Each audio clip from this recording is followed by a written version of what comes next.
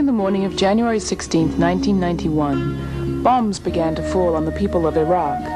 Roads like this one became targets of the Allied attack, and dozens of doctors and truck drivers died trying to take supplies from Jordan to the besieged city of Baghdad. A year later, the U.S. women's organization Madre traveled these very same roads, also taking supplies to Baghdad. The bombing of Iraq had ended, but international sanctions against the country had not.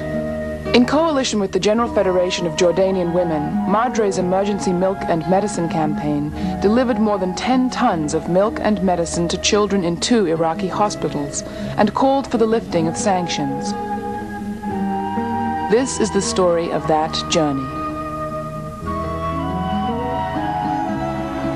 احكي هذا الحكي يعني. اي والله احكي اي والله مثلنا والله طلعت ارواحنا بهالاحتصار هذا. لازم يشيلون الحصار. لازم تشيلون الاحتصار من يمنا وشي كله غالي.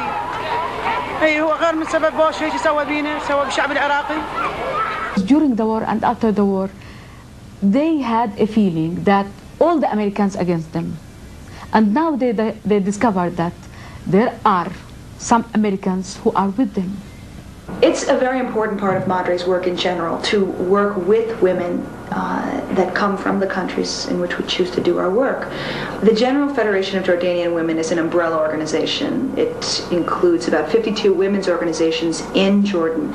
All of the laws that we've had historically say that you cannot keep essential items such as food, clothing, and shelter from human beings, and that's exactly what this embargo is doing. We're cutting off the Iraqi people all around, not only from getting items from the outside, but I learned on this trip we're also preventing the Iraqi people from being able to grow all of the food that they need.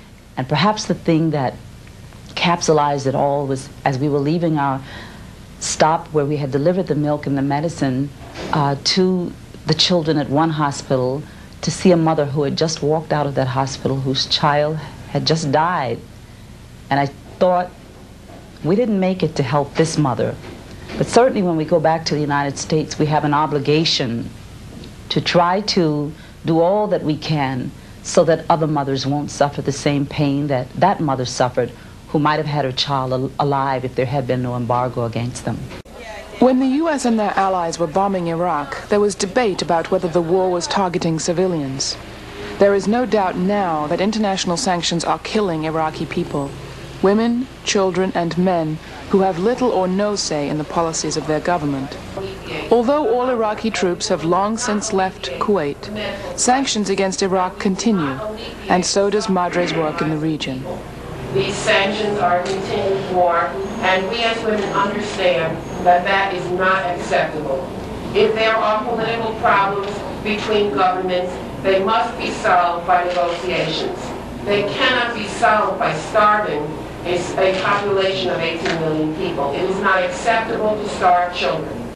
It seems to me one of the things Madre's been willing to do that's been exceptional has been to combine the political message, lift the sanctions, lift the embargo, with the humanitarian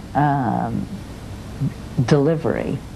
And I've liked the fact that Madre did that in Central America, and I think that it's an important step to be looking at the places in the Middle East where we in the United States have a really active role in creating the destruction, to boldly go in and make woman-to-woman ties that can truly help you to judge the effectiveness, and also to actually make the deliveries of goods.